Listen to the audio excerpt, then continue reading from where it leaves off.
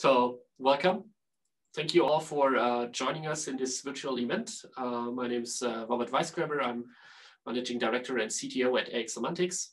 And today we'll talk a little bit with Ben Rund from Riversand, who can introduce himself in a few seconds because he can do that better than I. But we at Semantics, we do a lot of content generation. That's basically what we are doing. And as part of this, if you look at it kind of like a value chain problem, content generation is a small part in a big chain, from getting data, having data, getting data, making data nice and pretty, and then publishing and evaluation at some point. And so we have a kind of like a diverse ecosystem of partners. And Riversand is one of those that are exceptionally good in the product information management space or master data management or whatever. We'll see what it is. And this plays a big role, as you'll see, in terms of what you can get out of content. And so that's why we join forces sometimes in bringing some of the topics that we think can actually benefit you together. Few words, that's the marketing slide for AX, a few words about us. We do something, it's called, the technique is called natural language generation. And basically what we do is we give customers or users the ability to turn their data into written content in 110 languages.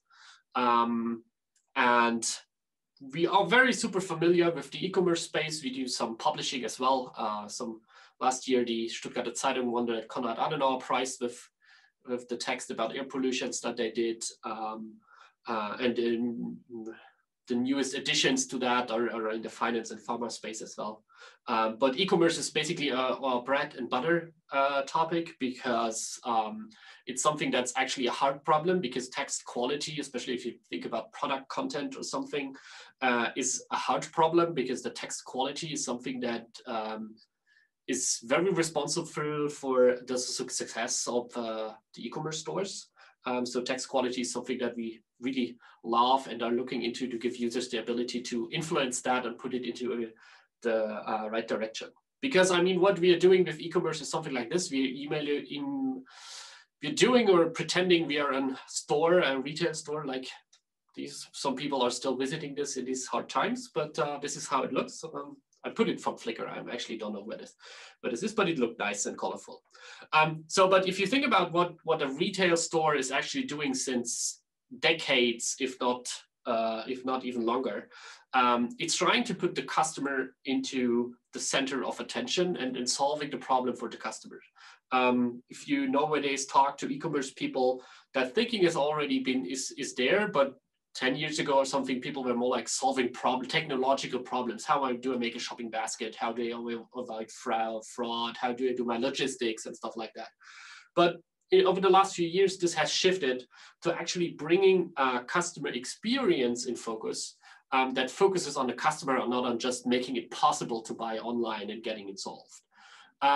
So what's happening is that we try to put the customer in focus. The buzzword, I think, is customer centricity, and really give the customer a benefit there. One of those trends that is coming, or that is already there for customer centricity, is personalization. The reason for that is it has been proven, Gartner et al. has done that if you do personal messaging, you get a lot more commercial outcome compared to others who are not doing that.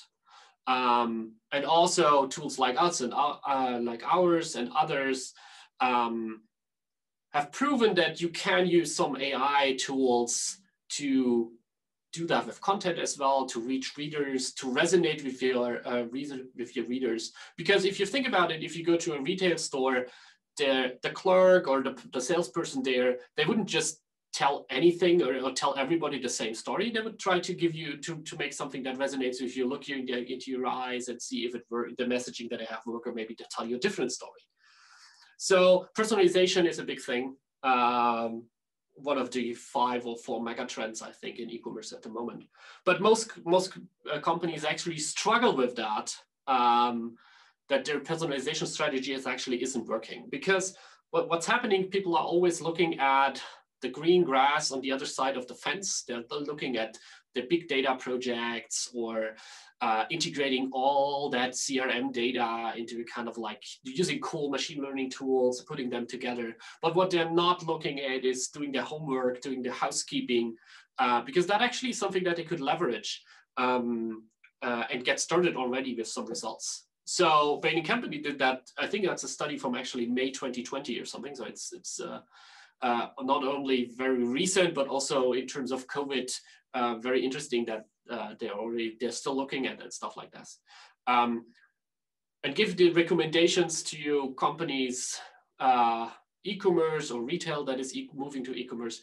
So take control of what you're doing with the data, and actually look at the first party data that you have, invest in that data, and try to exhaust what you can do with that before looking at the other side of the fence and do all the big stuff that is in there. And then look at the next step, of course, looking at that, integrate that third-party data into what you're doing. So we like to have, it's kind of like a flow of buzzwords going here. You have this algorithmic retail that encompasses everything that you're doing in retail, that try to solve it with computers and machine learning, AI, or basic things like normal computer software. Then there's this in algorithmic commerce that actually focuses more on the selling stuff. But in the end, if you want to emulate a conversation with a product expert, which is what you would do, what you would like to see as a customer in a retail store, we need to look at how to achieve customer centricity.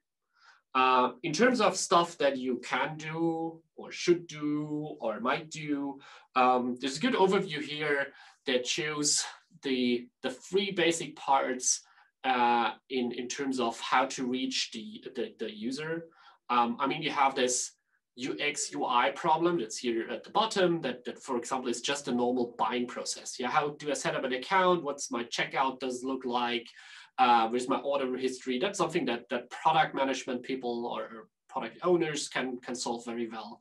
You should do A/B testing, all that stuff, but it's classic UX UI stuff. Then you have the ones that look at how the customer is moving between purchases, in purchases. Does he move from offline to online? They are using here this kind of a word of mobigrams. So when can I give him tailored information, a set of products, think like the famous newsletter that you get after you bought a washing machine that gives you access to more washing machines, probably a bad example, but it's a very common one. And what is actually trending at the moment, that's also interesting.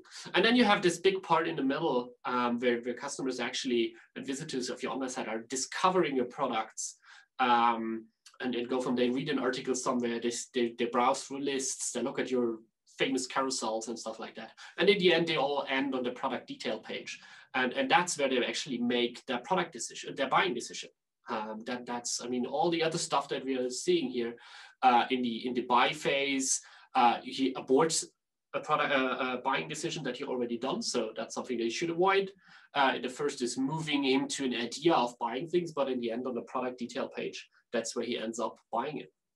So, and one of the big things there is content. We always say, make the content resonate with what your user or visitor actually has as a kind of a motivation. So is he someone who's actually looking at buying things already? Or is he one that's actually comparing products? And for these two types, product pages and product information should widely differ. If it's in the buying motivation already, why should he actually give you, why should you present him with 500 different options and he's just sending him back to a comparing mode or stuff like that? And if he's like in researching what is there, you need inspirational information as well in comparison. So an excellent content would resonate with all those personas, maybe in different variations. But to go there, there's a lot of housekeeping that you have to do. And product information is something that is not only content, but also data and structuring. It's also a thing that needs processes to get done. Yeah, and that's over to Ben Rund. Ben Rund, actually, sorry. Too much English in the head. Yeah. There is one question in the chat, Robert, about the last slide. People couldn't read the small text. Maybe you can show that again and say some words about that. Okay, I'll do. Thank you.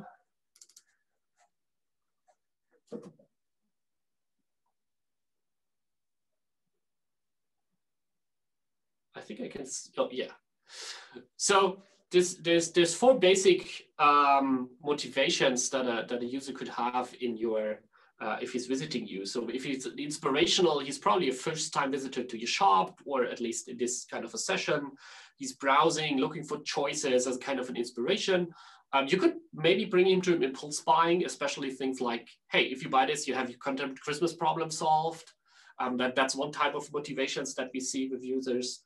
The other one is the buyer. He actually just goes to your site because he wants to buy now.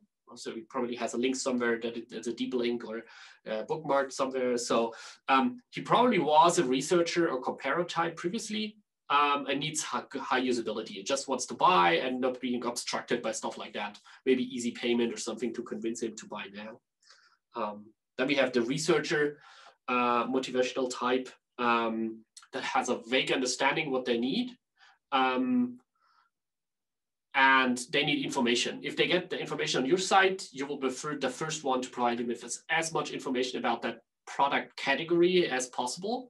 And he also will look at all your explanatory content, maybe even videos or stuff like that are not only product related, but give the whole topic an idea. And we have the comparers. They know what they want. They don't need any more consulting or stuff like that. They probably look mostly at price or factors like, can I give it back if it doesn't work, or availability of the product. That's the four motivational types. Important about this is it's not like the classic personas that most people talk about when they think about product user personas, but it's more like a journey. People can be a different type in a buying journey. They probably were one of those four at one point in time. So it switches between those. Okay, so up to Benrod. Excellent. Thank you very much, Robert. Thank you so much for having me. Let me also quickly activate the screen share.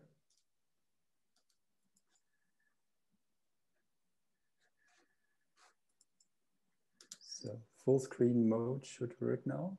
Yeah. All good, Robert? All right. So yeah, it's actually a big pleasure. I don't want to say many more words about myself. People can look me up on LinkedIn, who I am and what I've done. For sure, I have lost my heart to the passion of turning data into business outcomes for different businesses. And so today, actually, we really wanted to look at one of the trends within hyper automation, which many companies, including Gartner, are talking about, but how to make it work in e-commerce and actually how we're getting there.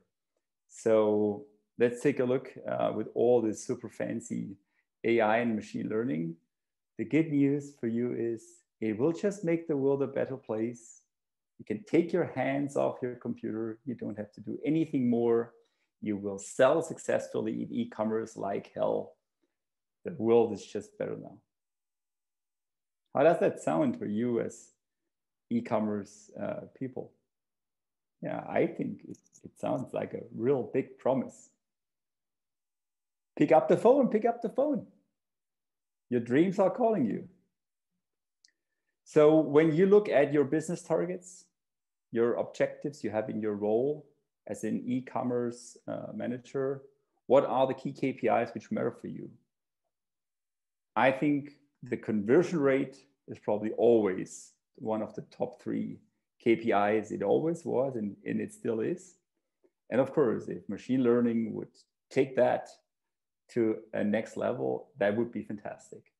And by the way, right, you're also seeing our Twitter hashtags, myself, of Riversand, of Robert, and of AX. So feel free to follow us or engage with us. You can do that live or after that. I was just thinking of we guys that talked about singing and karaoke at the beginning and the warm-up. And I think I should probably sing about my favorite singer, Elvis Presley. Not sure if you want to hear that. So of course, next to the KPIs, the product returns are also a big pain for people doing online business. You probably know what a return package costs you. What are the handling costs of that?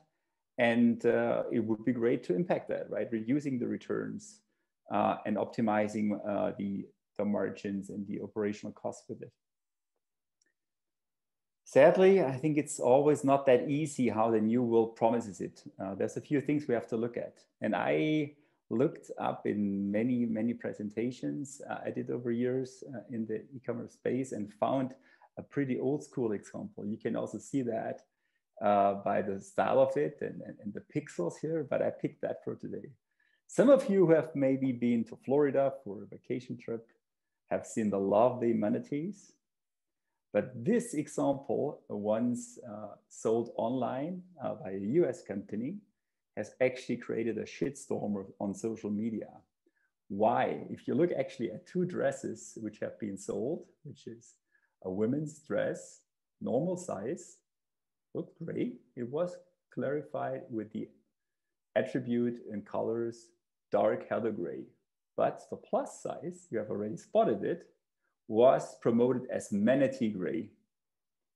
I think there's no other comment. And there's so many stories of failures and problems in e-commerce categorization of content. And I don't have to give you all of them, but this is a one I really always enjoyed.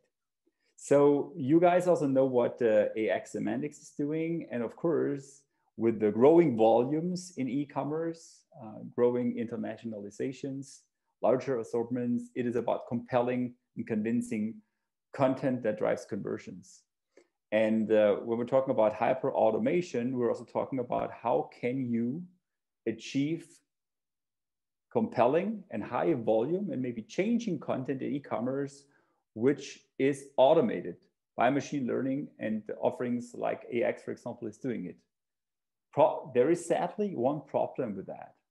For example, imagine you have just a few basic information about a product you're selling. I've taken the example of a phone and looking at a few attributes like the RAM, product name, resolution, display sizes, product type, or storage information. If you just have such little information, you can use AX logics to automate a description. You can probably read through it, see the headline, which you would look on the e-commerce page, the smartphone description, which says unlimited photo storage. But I think I'll let you judge if you think this is convincing content for you to take a buying decision. You probably know the answer. When you look into your own organization, maybe you want to take a minute to think through who is involved in your organization, who is touching the products you're selling online, from either sourcing them, creating them, enriching them. And these examples here are just high level categories of procurement or supply chain, of product management, marketing, maybe some IT people, e-commerce people, and so on. And that is a very simplified view, because if we look into that with a bit more depth, we actually see a more granular example. Let's take a look at that one I've pulled out for you. I've taken a soap product, which, wow, this is a very busy slide, but that is reality. Worked with a customer who is selling and producing, actually manufacturing soaps. So there is a global name of a product, some base formulation and a formula code, and probably the scent color of the soap, right? Not all soap is transparent white, right? There might be different colors of it. If you go a level deeper, there is already an item code, including the pack capacity and the volume, the weight and the fitting volume of such a soap. If you look further before selling it, you need a label. Then you look into probably consumer packs, let's say a pack of 2, which may also have a certain cheating, a global identification number. Or there is bigger packages, let's say a package of 5 soaps. Because you're displaying it probably in a store on a display or a certain box, and that box obviously at the end lands on a pallet to get shipped somewhere. And I've taken the time to color parts of that many descriptions where they're actually coming from. And the departments in that case have been supply services, marketing, you see that at the bottom here, R&D, regulations from legal compliance issues, marketing, finance, and sales.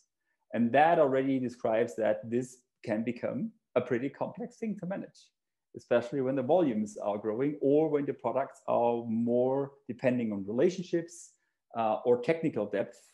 I would say automotive car parts are even more complex than the soap and so on. So, but you know what matters in your business the best. I don't have to tell you that.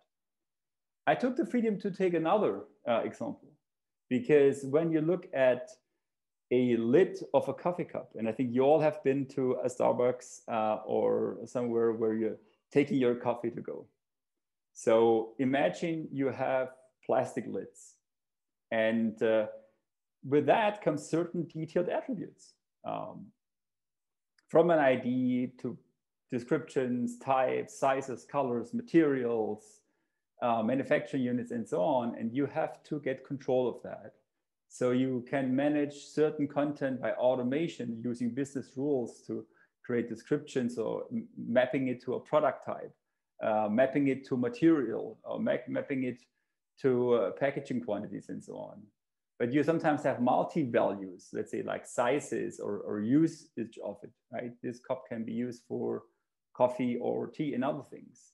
Or you need a certain context of usage because it's only belonging to a certain organization or business unit, or you have a manufacturing unit or a country you're only selling that to. That is what I would call context. But going further, you have to create very often relationships. You have parent-child relationships, you have it in different sizes, you have it in different colors, you have replacements or up or cross-sell things, you have the information of what is compatible with whom and what, or cross-sell items. And that is just an example which I think everyone knows and understands from daily life. And I think these things happen in every business. You have to manage sometimes bill of materials, groups or lists. You try to sell a kit, a bundle or a full collection. And I use the cup in this example, not to use the typical fashion story, right, of selling a look or a lookbook and so on. I think that is already pretty known to most people. There is a kind of situation like this in all companies. And when I said I'm a big believer in driving value from data, I think I have somehow to mention that I was once part of issuing actually research to prove the better data quality for e-commerce KPIs. And companies using PIM solutions, for example, have been proving that their conversion rates went up 35%, the margins increased 44%, and the time to market in average was 75% faster with using PIM solutions to enable e-commerce. And that is a separate topic itself. I'm happy to have a conversation on that. There's a lot of publications and also a blog I can offer for people who want to go deeper on the ROI topic. But at the end, right, it is about making really true benefits for clients. I think I can't ignore the fashion industry completely, which people who know me, I know I'm a bit addicted to that, is I was working with a customer who was having the problem of manual efforts and slow time to market because they had high volumes with all the seasonal changes, right? Today in fashion, every week is a kind of a new season. It was different in the older world. What we helped them solving is really reducing the product introduction timeline massively, actually by 80%, and help them grow their product assortment from 1 to more than 2 million. And obviously that has a big impact on their revenues.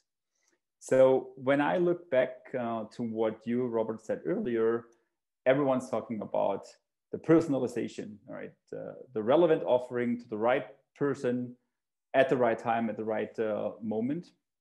That requires to connect the dots between products, locations, customers.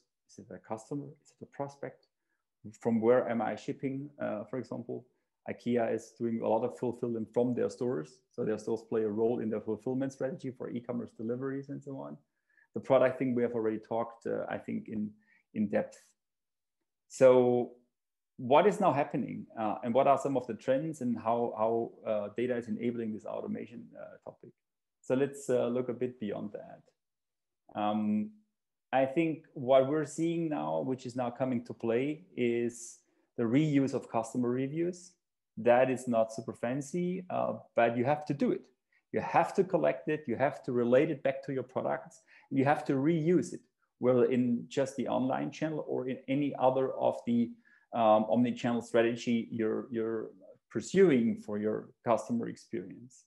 I think the next level of content automation is not only looking at the ratings, actually looking at the reviews, the review titles. I put two examples here where a review says, don't put it in the washing machine. Or the other one says down there, it's warm, but not waterproof. So the question for a company, either who's producing it or just reselling it, is how can I take this data and run semantic analysis to produce, and a kind of an ongoing cycle, better attributes, better descriptions, which make it clear to the customers what they will get. And that finally turns the cycle back to the outcomes on it will not be returned or you will not receive a negative rating. The customer keeps the product, the customer knows what to expect and actually gets that. Same as if you're ordering something and you would know that this shirt looks transparent and I don't like that, I would probably not order it. I think it's a very simple thing, but this is kind of how you can analyze customer feedbacks and turn that into better data to level up your experiences and descriptions, for example. By the way, as we promised to look at automation and personalization e-commerce, I put for you, not to read it now, but as a follow-up, a checklist of 15 smart ideas for better e-commerce personalization. You may judge that by yourself. Have you already done that or not? But I think the next big thing what we will be seeing is truly show personalized descriptions per user. I have not seen that yet really in the mass market, but that's one of the next big things which is coming. That's why I added a number 16 to that, because this is what I'm seeing on the horizon coming. Other things which use machine learning or algorithms to personalized recommendations is, for example, a story which I recorded in the interview on Data Talks recently with the founder of Vinobox, which is a Dutch-based online wine retail. And what they do is they analyze the wines you like and the feedback you give. They use all the attribute details and kind of from taste and grapes and smells and all the things which make a good wine. And they map that to potential other wine recommendations, which might be a good fit to you. And they not only say, you like Sauvignon Blanc, I offer you other Sauvignon Blanc, right? Robert, you had this washing machine example earlier, right? Or what you have just bought. They take kind of ingredients, tastes, or other smells and more details from wine and see in what other wines they're already existing. You probably would have not kind of expected that this wine could be good for you because you're always narrowed down to that. And I can say that by my own experience. The people know me, who have seen me on presentations. I had this wine shopping story, which I'm always using, and I'm not doing that today, I'll promise, is I have my preference and I only buy my preference because I know what I'm getting. But with this, I'm being exposed to potential wines I would have never expected. And that's new revenue potential for everyone. Really smart ideas. But at the end, you need to have the data to enable that. And that's what we're doing in many companies. We help them planning what they want to do and where they want to sell, source the data for it, connect it, enrich it, and bring it out faster in the market. But I think it's important that we look at another checklist to get the data right. And I called it the path to great data. And there's a few categories. I want to give you examples what you should consider in order to enable these automations and personalizations and digital experiences. First is completeness. Completeness means what data is missing or is unusable. And an example of that is you get a product from a supplier, what is probably missing? Price, very simple, or color, size, and so on. The next one is conformity. What data, in what format is it stored or not stored, right? Where you're getting data from other systems or sources, in what format are you getting them, right? There are usual standards. There's JSON files, there's all the Excel, CSV files, there's XML and so on, but you have probably a certain standard. The sources have to fulfill it. What are you doing if all different types of coming? So you have to get control of that, and you have to map them and connect them. Then looking at consistency. What data values gives you conflicting information? And the conflict could be you get 2 times the same product from 2 different suppliers. So how you're identifying, matching, and merging that, and what actually, which source or which person actually provides the better quality of that, which is a quality score you can trust when the data comes again or there's updates coming. That is an important thing which needs to be solved.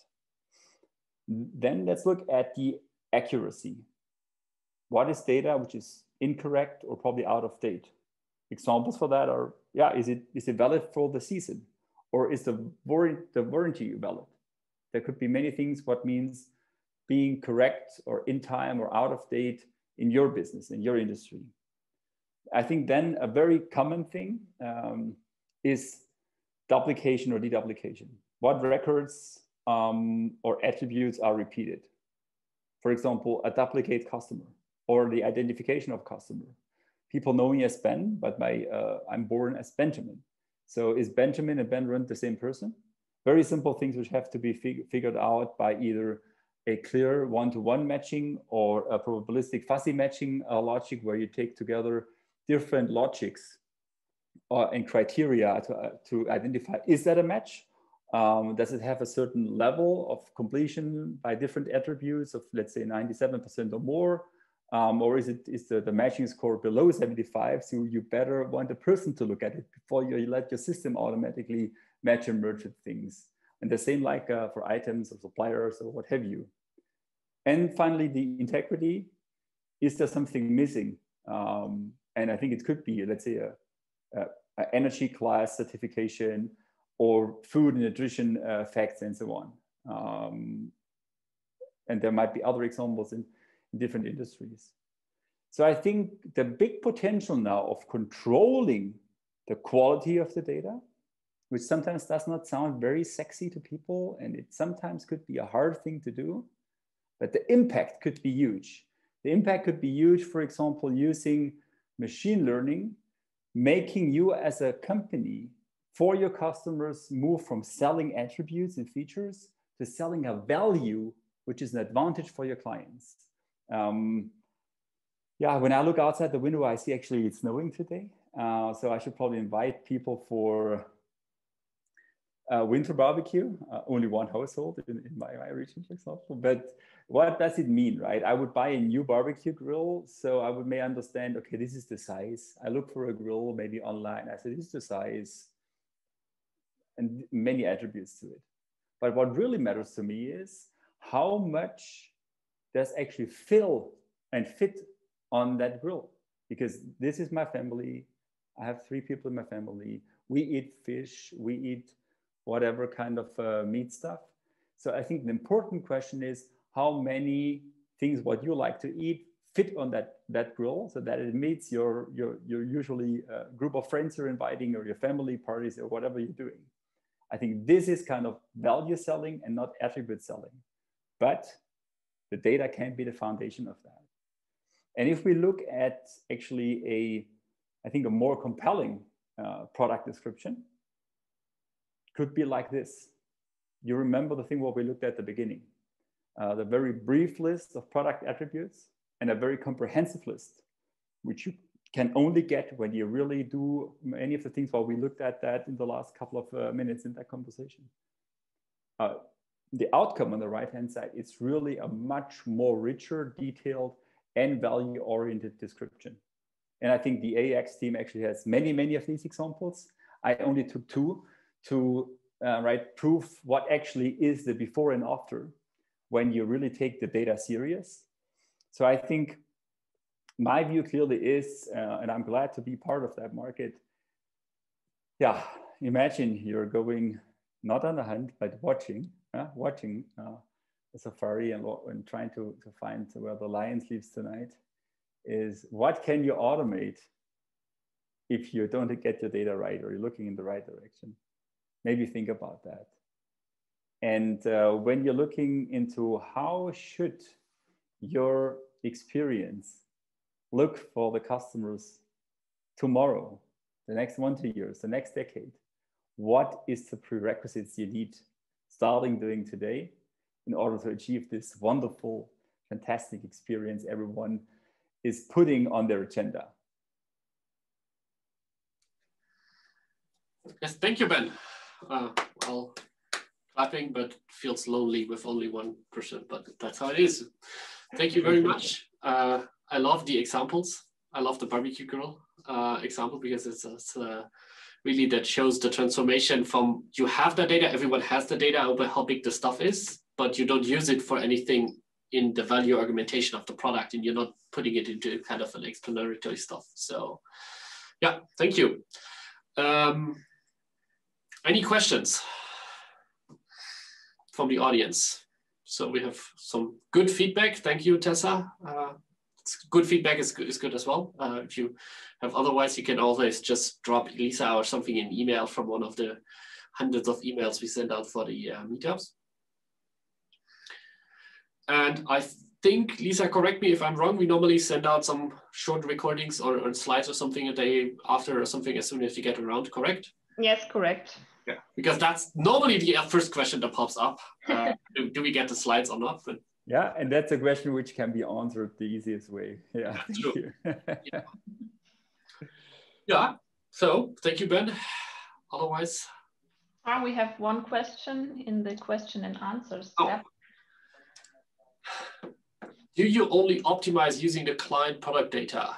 Do you take other inputs as search keywords? Okay, that's probably a question for AX, so me. So yes, you can take other inputs, search keywords or something is something that's totally possible.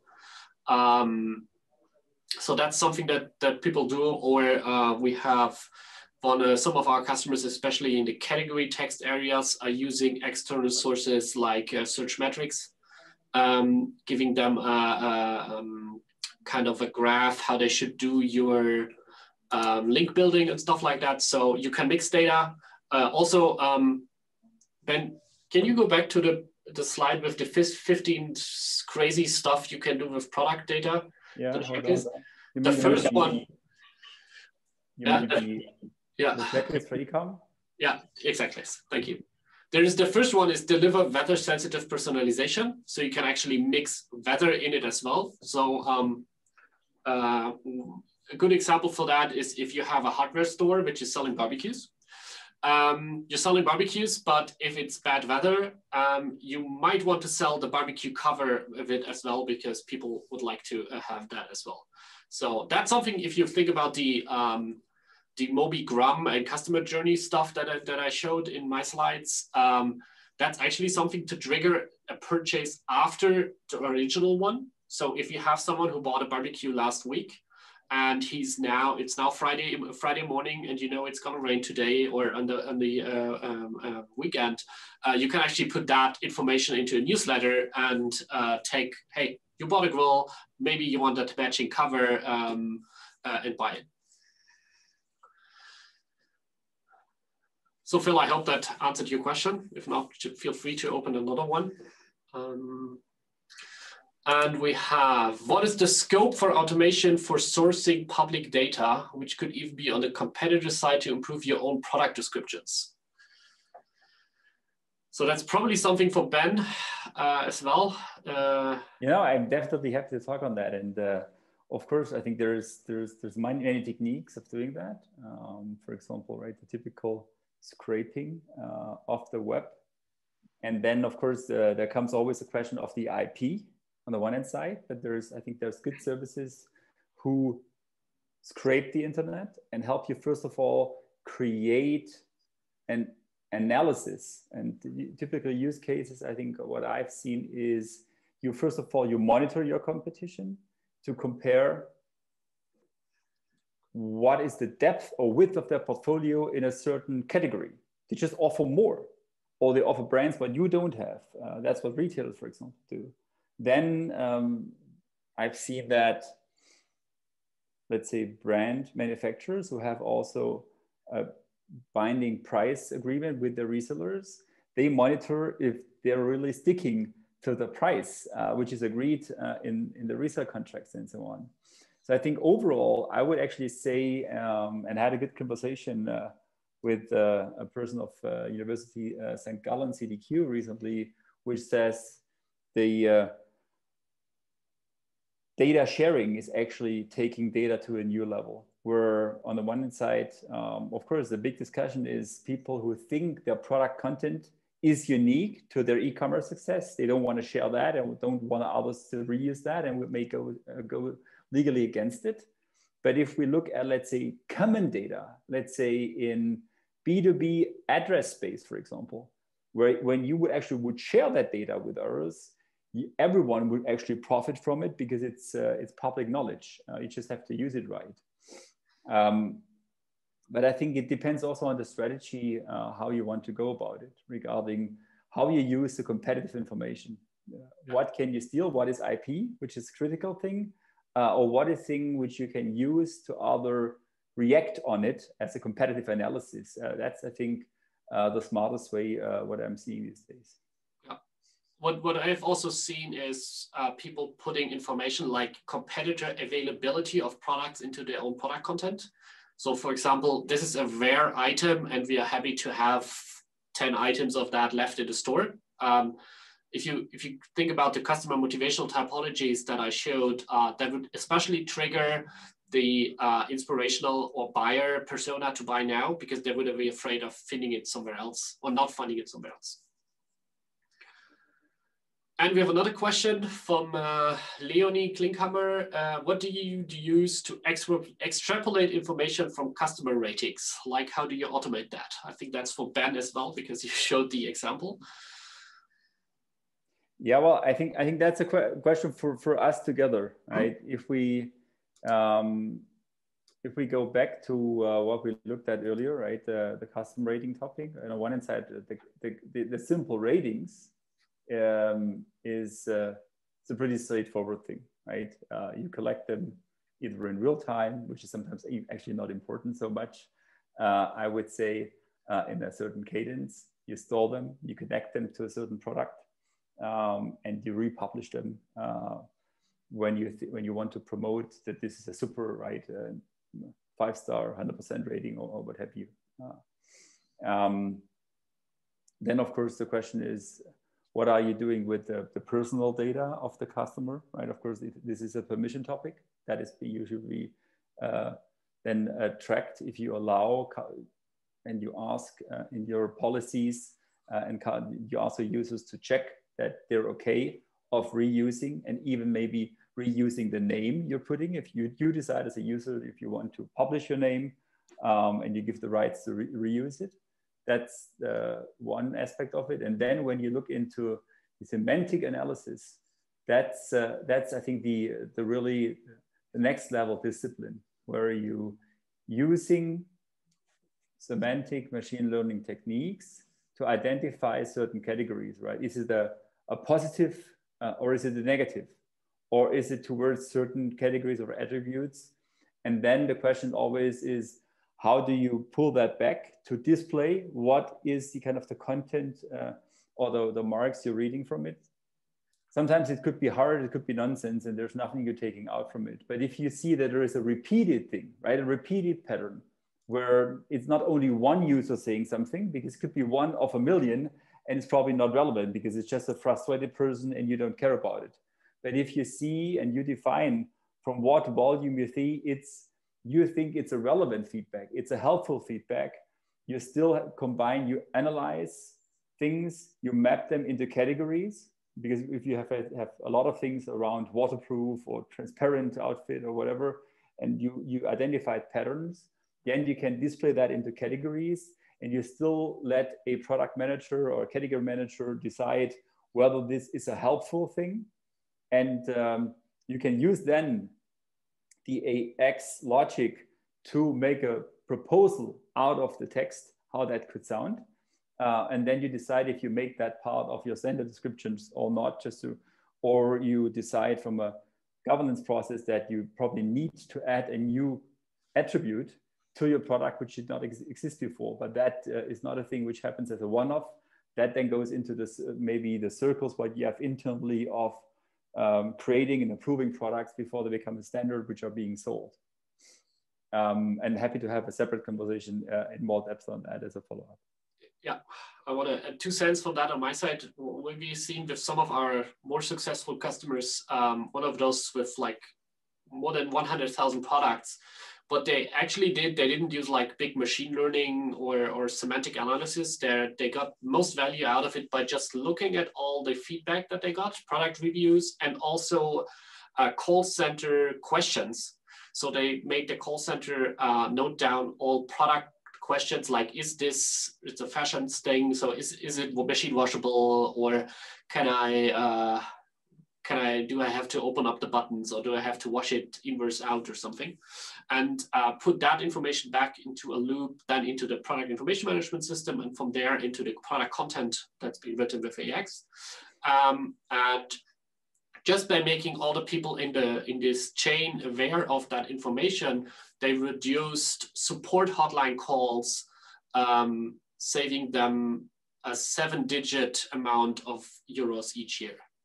We don't know how much exactly, they don't tell that, but it's something with more than a 1 in the first digit. So it's a significant thing that has impact on totally different parts of the organization, because it actually saves call center money, which is not the people that in the e-commerce store are actually mainly responsible for. Okay, we have another question about will the human product description writers being replaced by machines? So Ben, maybe you want to answer that, or should I? I think you should answer it. Okay. I think it will take time that it is fully machine driven. So you probably have a better prognosis when and how that shift happens. I have a roadmap. No, actually, it's good news is if you're a writer, you'll not be replaced by a machine. So we know very well, I mean, we're doing research on that, scientific research and product research and classic engineering. So we know that if you look at it from a very semantic and informational perspective, you need all the knowledge of the world to derive how many hot dogs and steaks you could put on a barbecue if you just have the size information. Because if you look at that, you might want to find out how many steaks or hot dogs put on a certain grill, that's fine. But different countries have different kinds of meat that they want to grill. So it's if you look at it from a copywriting perspective, to really resonate with the reader, you have to actually be in his domain. And that creativity is a thing that humans have. That's not something that a machine can take care of. So we think, at least for the next few years, the human creativity will be augmented by the AI or writing AI. And we have tools that help you with writing, and it help you with all the technical aspects. And we've probably seen some of the Write First product updates that we had in the last few weeks and months that focus on helping you going back to a writer and not like a technology manipulator. But in the end, it's the human creativity that is being left, but only that. So you don't have to do repetitive content editing. Think about the hand shoes thing. So if you now know waterproof is an information that you have to put in your product descriptions, you have to go all the product description for all your hand shoes and maybe other items as well, and go back and then edit like hundreds of stuff and all add, and it's not waterproof, or please don't put it in a washing machine because it is not waterproof. So, and that's not something that you want to do, because that's not a really worthwhile stuff. That's something that machines can do. So keep the copywriting to writer's thing and the copywriting the competency. I think that is a good point. And I guess we have also this additional question or feedback from Tessa. Oh yeah. I'm currently trying to integrate customer reviews from trusted shops. However, at the moment, only one API, so the info will be processed automatically. Maybe it will be consideration in the future to have several API interfaces per project to get data for text from more sources than just a PIM. That's a super good question. I'll invite you to our next week's meetup, where we'll talk about, it's really random. Thank you, Tessa, for that question. That's the best. Can I add something to that, Robert? Oh, you, Ben, yeah. Yeah, I think for sure, the number of sources of collecting information, of course, is growing, and that's not ending. I think the opposite is happening. I think you should definitely use more sources. The question, but then is, how do you still make sure that this rating is connected to the right product? That comes then, that only, in my opinion, should happen in a master data experience platform or a PIM platform, because this is where you can connect it. You don't have to auto store, but you at least can relate it through using different APIs, bringing it back at one single point. Otherwise, you cannot take the full advantage of reusing all that. But definitely, you should probably use more sources of collecting, not just from the PIM, but let's just say when I look at customer data, for example, I think I've seen projects where companies have stored customer data in 150 different applications globally. And how do you then know if you, well, that was in a hotel business, for example, if you go to the same hotel in Stuttgart versus Miami, how do you know that, do they know it's you and it's you with your profile? Because you have your email systems, you have your social media, you have your customer service touch points and so on to consolidate that back. So all these interactions, whether it's ratings or customer reviews and whatever, or profile data, you have many points where you're gathering them. You can use APIs from everywhere. But of course, if you want to reuse them in an efficient way for better experiences, you have to bring them somewhere together in order to reuse them for your advantage. And I think that is my answer to your question. There is a reason why it's called master data management. And if you think about I did that in the intro of the value chain, we are very far back in the value chain of content. Especially Tessa, for the problem that you have, you probably need to integrate earlier in the value chain, put it into the master data as some kind of master data information, that it will automatically flow into AX as well. Yeah. A good conversation, yeah. Okay. Okay. I think you can connect via the FSKEU. Is it the same product number? And you're interested in best practice experience. Yeah, well, best practice, I think, would be matching it into a PIM. Can you tell stories about the unique product number that some of our customers think are unique, which are not? So then. Yeah, then I think we touched upon that topic with a few other examples earlier, right? I think a simple SKU ID, or let's say a GTIN, is an easy thing to match, right? Then you know this is exactly the same product.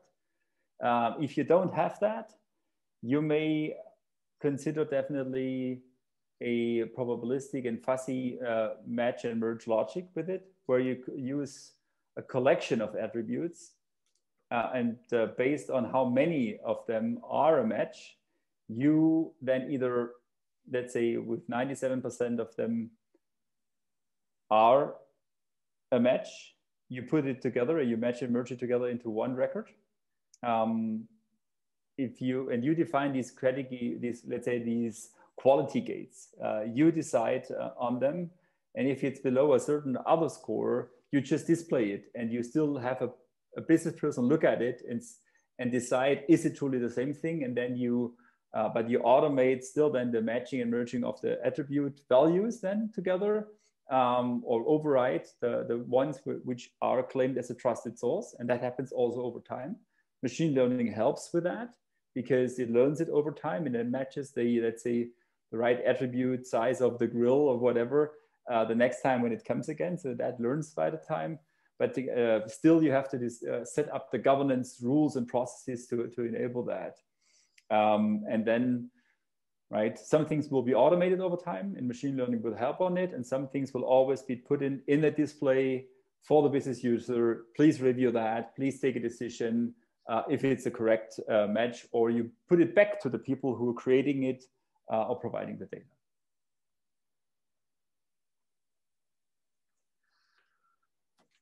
Okay, you're very welcome, Tessa. So I think that was good. Thanks for all the questions. Going down into some of the details, I like that. Yeah, and I think that's it for today.